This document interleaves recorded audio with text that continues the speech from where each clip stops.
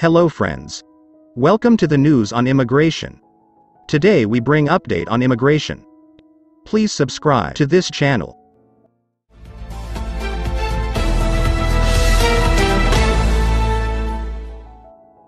Citizenship for children and young adults raised in the U.S.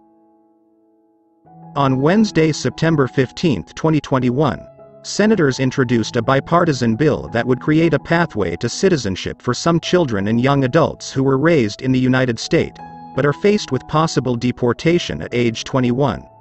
As part of the sweeping $3.5 trillion spending plan, the legislation, which is called the America's Children Act, was introduced for the young people who lived in the country legally until age 21 as the dependents of parents on non-immigrant visas, but may never qualify for permanent residency.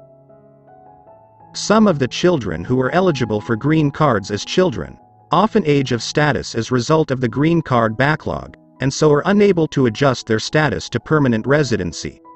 The bill would consider the age of the child on the date the green card was filed, thus preventing family separation, or any form of challenges faced by the individuals affected by the decades-long green card backlogs. Hence, child who reaches 21 years while waiting for a green card will not lose eligibility for the card under his or her parents' application. These group of individuals, also known as documented dreamers, would benefit from broad bipartisan support by both the House and Senate for them to be included in an immigration reform package. These individuals do not qualify for DACA program introduced by President Obama in 2012, as it requires applicants to be undocumented. The legislation would grant at least 200,000 young adults who have lived in the United States for at least 10 years on a valid visa and have graduated from an institution of higher education the eligibility for permanent residence. Democrats seek to pass the $3.5 trillion social policy package without the Republican support.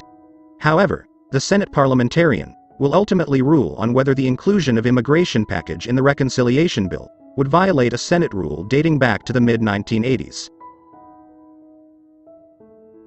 Thank you for watching. If you love contents like this, please subscribe and hit the notification bell.